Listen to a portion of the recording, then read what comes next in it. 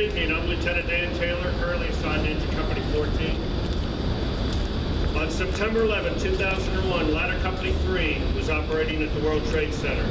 After the planes hit and destroyed the repeater system, normal communication methods using portable radios were sporadic at best. Ladder 3's commander, Captain Patrick John Brown, used a landline telephone to call the FDNY's Manhattan Communications Center. He gave a brief progress report of what they were facing in a calm, professional voice. Now, imagine yourself in that building on that day, along with Captain Brown, as you hear these words. Dispatch, Captain Brown, Ladder 3. I'm at the World Trade Center. I'm on the 35th floor, okay? Just relay to the command post. We're trying to get up. There are numerous civilians in all stairwells. Numerous burn injuries are trying to come down. We're trying to send them down first. Apparently it's above the 75th floor. I don't know if they've got there yet. 3 truck and we're still heading up, okay? Thank you. These words would be forever immortalized when shortly after this transmission, Captain Brown and everyone on Ladder 3 were killed as the tower collapsed. Ladder 3's moniker has been the recon truck because they always seek out and rescue those who are in the most danger first. The actions of what they did, along with the numerous memories of each of their crew members, will be long remembered. I would like to share with you a look into the life of their leader and mentor, Captain Patty Brown. If the train will permit me. He had an amazing career, being appointed to the FDNY in 1977.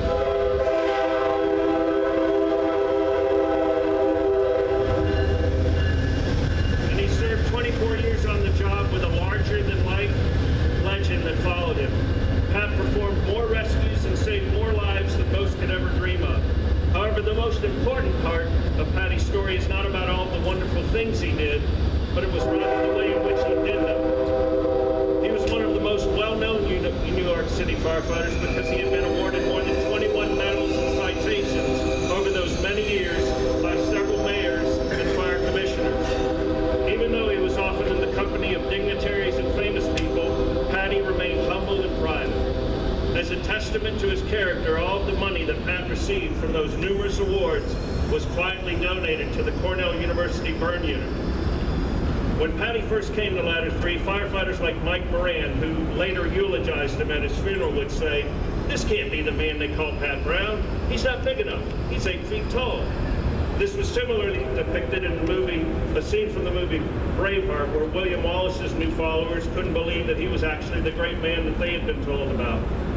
Mike went on to say, he wasn't that big, but his heart was, and to hear stories and the legend of Captain Patty Brown was to be inspired.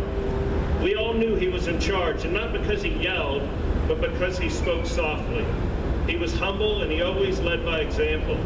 A simple request from him was like a shouted order from another. This all started when Patty was young, growing up in Queens, New York.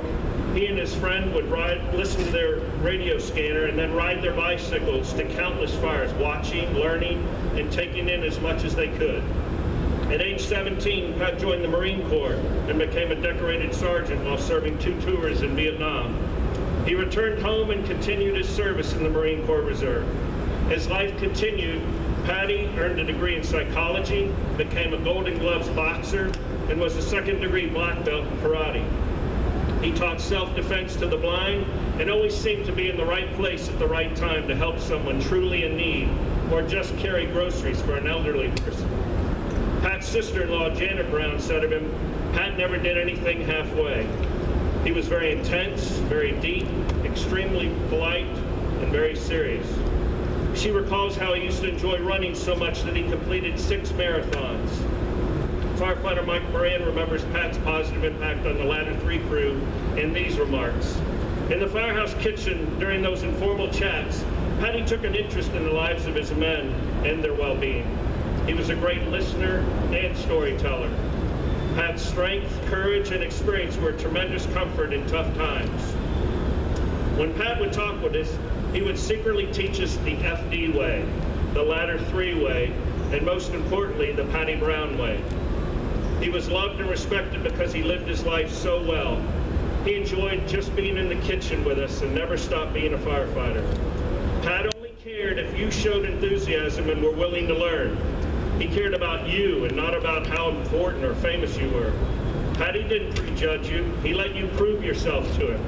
He had a way of leading you to a place where you didn't want to let him down. Firefighter Mike Moran continued in these kind words about Patty.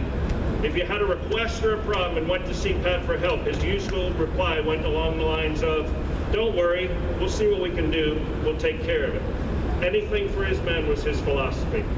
I could see the guys from 3 Truck in the World Trade Center turning one last time to Patty and being comforted by a nod of his head, a shy smile, and he would say to them, "Don't worry, fellas, we'll take care of it," and they were inspired. Patty was so passionate, complicated, a devoted friend, a warrior, and someone who made a difference. In May of 1991, Pat was working in Rescue Company 1 and made a dramatic midday rescue using rope from the roof of a high-rise building in Manhattan. 2 men were trapped in windows on the 13th floor on opposite sides of the building by a fast-moving fire with high heat and smoke conditions. With the fire raging out of control and these 2 civilians in danger, Patty led his team to the roof and directed 2 separate rope rescues that saved their lives. These amazing rescues were captured by every news station in the city and aired on TV show hosted by John Walsh called Firehouse. You can view Firehouse on YouTube and see these acts of bravery today. In 2011, the Ladder 3 truck that was destroyed was lowered into the ground of the 9/11 Museum and preserved for generations to come. Next to the museum are 2 gigantic World Trade Center reflecting ponds that outline the base of where both towers stood. The names of the Ladder 3 crew, along with all of the other FDNY members that were lost, are written on those pond walls. We will never forget these selfless firefighters and what they did, the many rescues they made, and the countless people that they evacuated from those buildings. This evening we celebrate the 343 FDNY members who gave their lives to save others that day. As one of those members, Captain Petty Brown is still riding on Ladder 3. He is softly and quietly leading his crew as they continue to help and save others. And I believe he is telling them with a nod of his head and a shy smile, "Don't worry, fellas, we'll take care of it." And they continue to be inspired. Pat's spirit may live on in each one of us if we choose to perform simple, random acts of kindness for others, do the best we can with a humble heart in all that we do, and continue to walk in his example by living our lives the Patty Brown way.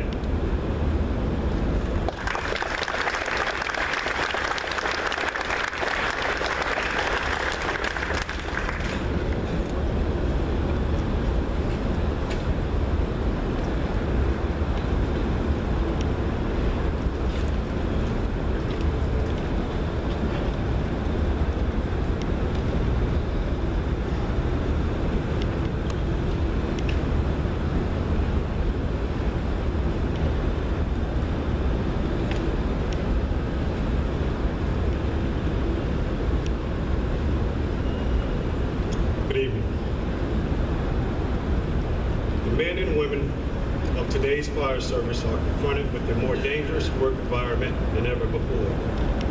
We are forced to continually change our strategies and tactics to accomplish our task. Our methods may change, but our goals will remain the same as they were in the past, to save lives and property, sometimes at a terrible cost. This is what we do. This is our chosen profession. This is the tradition of the firefighter. The fire service of today is ever-changing, but is steeped in traditions 200 years old. One such tradition is the sound of a bell.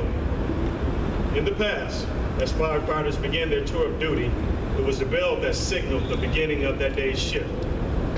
Throughout the day and night, each alarm was sounded by a bell, which summoned these brave souls to fight fires and to place their lives in jeopardy for the good of their fellow citizens. And when the fire was out and the alarm had come to an end, it was the bell that signaled to all the completion of that call.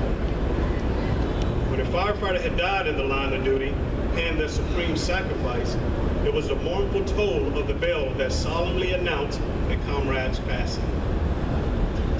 We utilize these traditions as symbols, which reflect honor and respect for those who have given so much and who have served so well.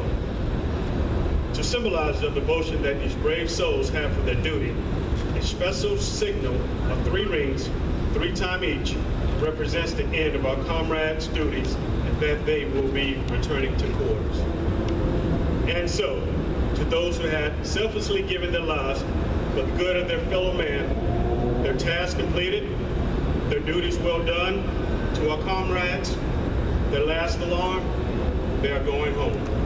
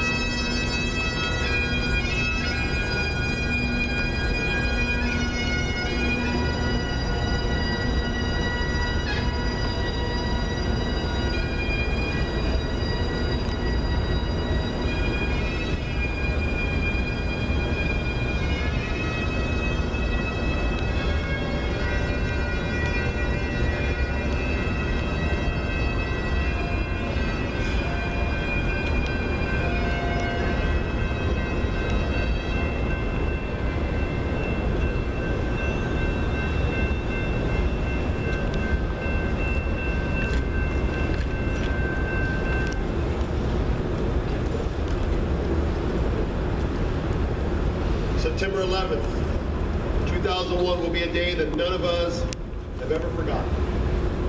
Most of you can remember where you were on that fateful morning. This day will forever be etched in our souls, and it is up to us to not allow this day to ever be forgotten. Unfortunate as that day was, the world came to know that we, the United States of America, became reunited with solidarity, and our country coming together as one. We fought together, we prayed together, we assisted one another in whatever help was needed, because we all treated one another as family. Gender, age, race, religion, political party affiliation, and sexual orientation played no role onto who would or would not be a victim that day. The only discrimination used that morning was the fact that you were an American. The sacrifice of giving one's life for another was immortalized on September 11th. 343 firefighters, 37 Port Authority police officers, and 23 New York City police officers upheld their oath of protecting others and saved thousands of lives.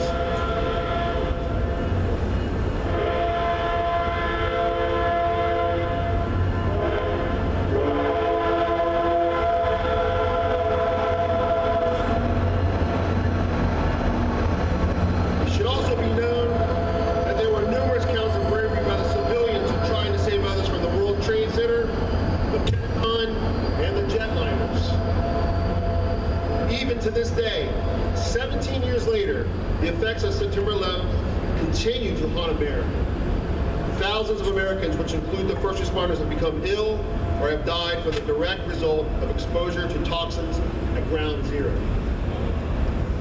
The candlelight vigil that we hold every year in Orlando is very personal to our department. We have Orlando firefighters who previously worked for the FDNY that are members with us. We have Orlando firefighters that were previously employed with us that have left and became members of the FDNY. And we have Orlando firefighters who have family and friends that are currently active with the FDNY. Many members of this department lost very close friends in the attacks, and I am sure there are citizens, tourists, and even visitors that are here tonight that have lost a family member or a friend on that horrific day. We will never forget the events of September 11th. However, we hope that the candlelight vigil that is held each year can bring a step in the right direction of healing, support, and strength. God bless you, God bless America, and thank you all for coming tonight.